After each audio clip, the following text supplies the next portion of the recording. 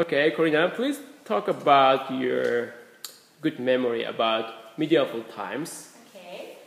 Well, I was surprised to hear you call medieval times a restaurant because it's not really a restaurant. Okay. They happen to serve food, but it's a very big stadium.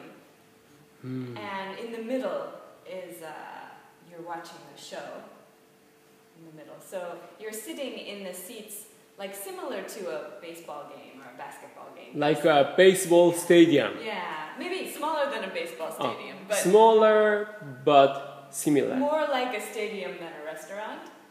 So there's a table in front of you and they do bring food. But the main part is to watch the show.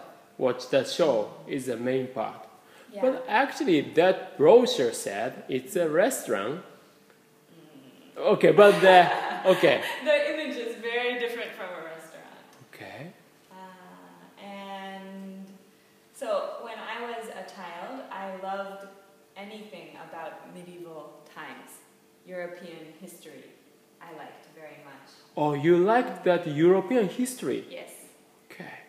And so I was interested in knights and Prince, princess, those stories. Queens, yeah. I love those stories, so I really wanted to go there.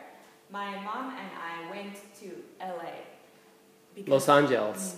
Because we wanted to go to Disneyland.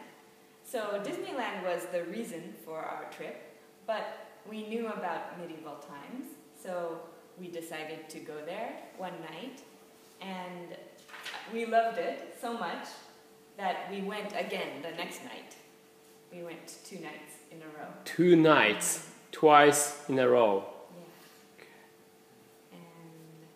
And it had a very big impact on me. I was very moved because the atmosphere makes you feel like you are in the medieval times. Okay, atmosphere, that's a difficult word.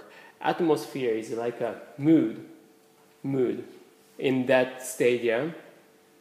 Okay, Corina, can you please tell them, using a little different words and in that sentence, atmosphere part. The show, the people in the show speak very old English, old style English.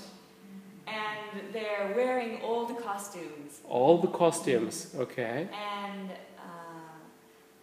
the food, there's no silverware. There's no forks and spoons or knives. You eat with your hands. Yeah, it's old-fashioned style. So you feel like you are in historical times. So when you eat like chickens or spare ribs, your hands get so oily. Yeah, but you can wipe them. Okay. But so it's a different feeling from every day. You really feel like you went back in time. Okay. Thank you.